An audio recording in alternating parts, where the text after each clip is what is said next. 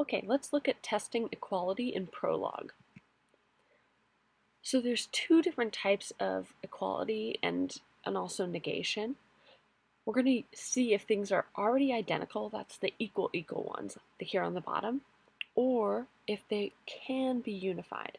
And what can be unified means is, hey, at some point in the future, could there be a consistent set of variable bindings where the variable x is equal to the variable y? With these descriptions, you should pause and see if you can predict what these should print in Prolog. Hopefully most of these are pretty intuitive once you think through, okay, could they be unified? Are they already the same, etc. Ones that might be surprising is in the top left, lowercase a equals capital X. So capitals, again, are variables. And it's saying, oh, can these be unified? And instead of just saying true, it says, oh yeah, if these were unified, the variable x would have to be equal to a. And similarly, in number 4 here, can x be unified with capital Y? So those are both variables. And it's like, oh yeah. And Prolog, remember, always tells me what the consistent set of variable bindings is if it has one. So yes, x can be unified with y. Let's look at a similar thing in Prolog. Okay, I have my Prolog interpreter on my left and my Prolog facts in the file colors.pl on the right. And I have two of the commands. Can A be unified with B? No, that's false. Can A be unified with A? That's true, because here I wasn't using variables. And let's look at the example. Can X be unified with A? It says, oh yeah, that would mean that X would have to be A. Just like I'll load in my colors file, and I can say, oh, colors orange. And that'll tell me if colors orange is in the database by comparing to each of the facts in my database here on the right. Okay, oop, I have a typo in there. Correct to colors orange, that's pretty nice of it, so yes. So color blue, we'll say true. Color pink, we'll say false because it's not in there. If I say color what, it'll give me all the variable bindings, and I can hit semicolon to get the rest of them. So it gives me all the consistent set of variable bindings. What could be red, what could be orange, what could be yellow, etc. So we saw when we said, can X be unified with A? It gave us one consistent set of variable bindings. That would be the same as if we typed mud color. I only have one fact for that. Mud color what? It says, oh, what could be black? So it gave me one consistent set of variable bindings. That doesn't mean now that what is somehow black. It isn't. That was only within Prolog's inferences. Mud has one more school color, so I'm going to add mud color gold and reload the file. Now we're going to look at a rule called awesome school colors. And I want it to be true if you put in two inputs, one of gold and one of black. I just made the font a little smaller. So if I type black, gold, this should be true. And if I type gold, black, it should be true. The catch is I don't want gold, gold to be true.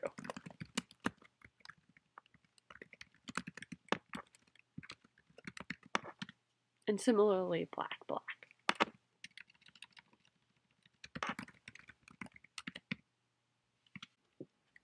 Okay, I can also put variables in there.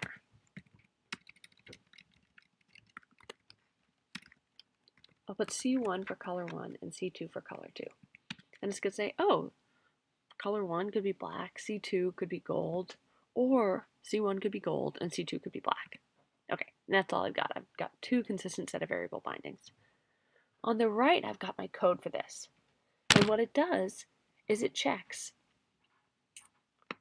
well, is color 1 a mud color? And is color 2 a mud color? And then let's make sure at the end that color 1 cannot be unified with color 2, so that we don't get gold, gold being true. And let's look at how that executes if we trace it.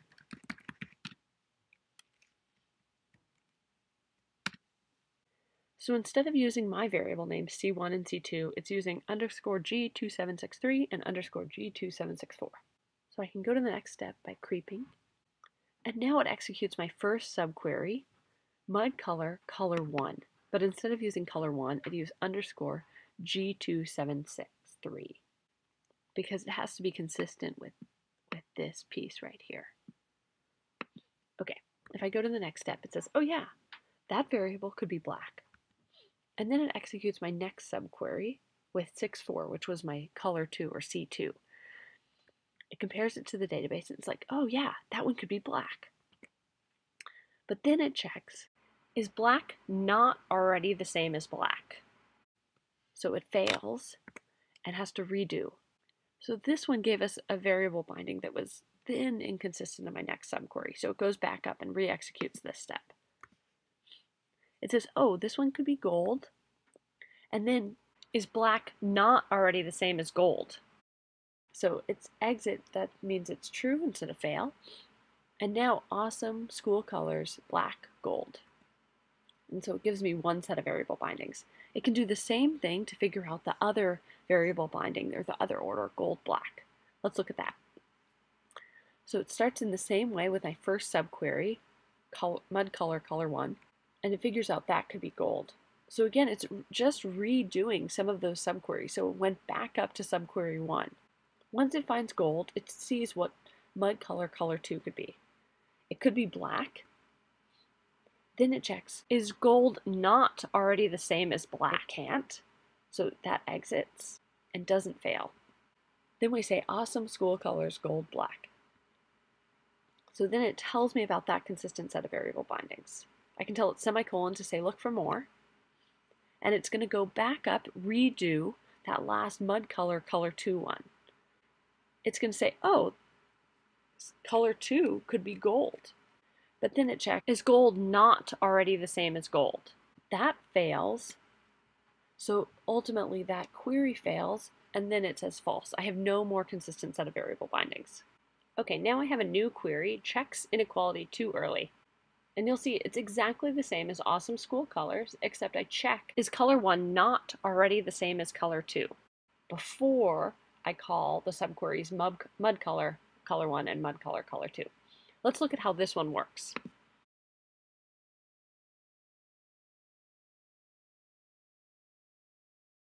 Okay, it's going to work when I don't put in variables. That one looks right. This should be false. Okay, that works. This should be false. And this should be true. Okay, that works. What doesn't work is if I put variables in. Here it says what could be black or what could be gold. But I already have that line in there. Is color 1 not already the same as color 2? The catch is that it does that before it knows what color 2 is. So here I put what in for color 2. So when it did color 1 does not equal to color 2, what it was doing was color 1 was black. So it checks if black is not already equal to my variable what.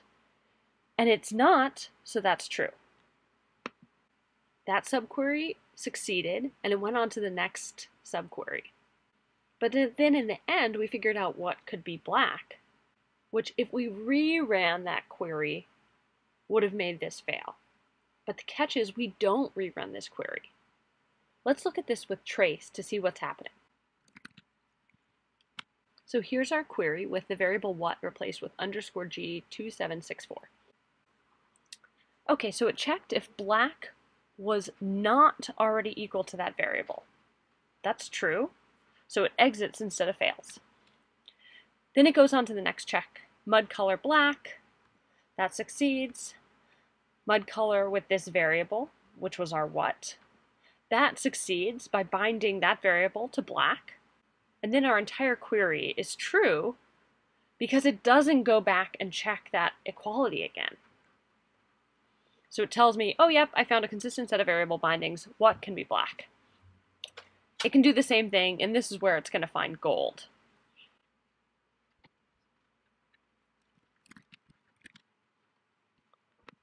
Okay, I've added a new predicate. I want to be able to figure out what are all the colors that are not mud colors.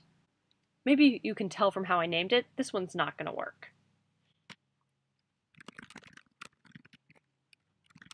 The slash plus means not. So a subquery with slash plus is only true if that subquery would otherwise be false. So not mud color broken black should be false. Okay, that works. This also works. Red is not a mud color. What doesn't work is if I want it to fill in the variables.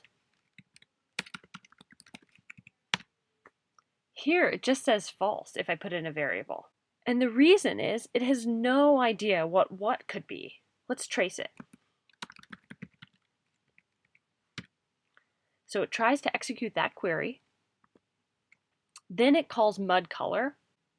It figures out mud color could be black. So it found one, which means that the not of that is not true. So slash plus mud color is false, and it fails. How do we fix that? What I'm going to do instead is first run the predicate color C. And what that'll do is create a variable binding for my variable C. Let's check it out. This still works.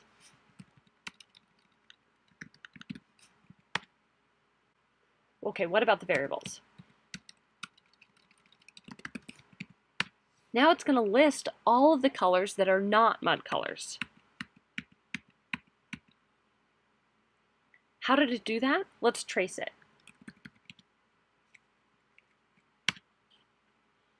So here was my query it was running. It says, okay, well, what could color be? Oh, color could be red.